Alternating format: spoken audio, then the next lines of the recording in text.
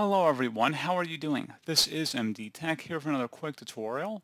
In today's tutorial, I'm going to show you guys how to disable search suggestions in Bing.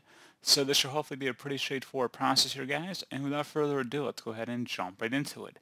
So all you have to do is select the hamburger icon up at the top right corner of the Bing homepage. Go ahead and left click on that. And then you want to select Settings. Select the More button.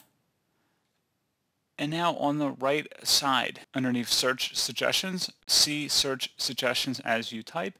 Either uncheck that if you want to disable it, or you can check mark it to re-enable Search Suggestions. And then you will need to select Save to save the change. And that's all you have to do.